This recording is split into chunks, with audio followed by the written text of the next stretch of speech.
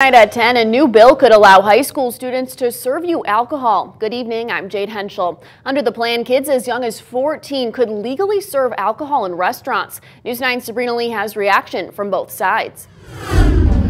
Here at Ossobuco, they say it's all hands on deck, and allowing more people to serve drinks might help them out.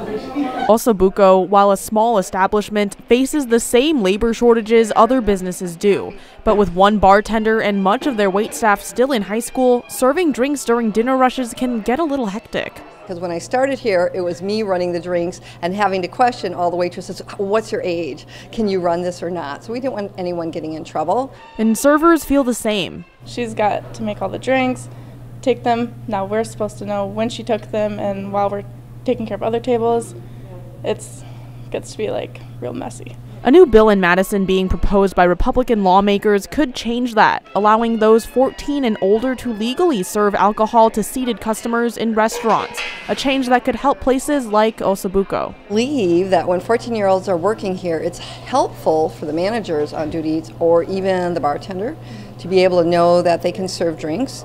As a worker standpoint, we're able to have them serving without having to question their age.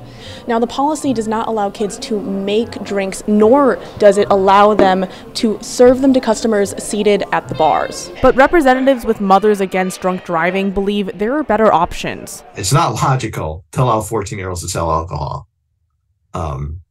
in some shape or form. I mean, there's other ways to address the workforce issue. Another possible issue is how teens would check IDs and how they would be properly trained. Servers are able to bring drinks, they would be checking IDs, and now can a 14-year-old tell the difference between a fake ID or a real ID? Now, the proposal is a long way away from becoming law. First, it must be passed by both the Senate and the Assembly, and then it must be signed by Governor Evers. In Weston, I'm Sabrina Lee, News 9 WAOW.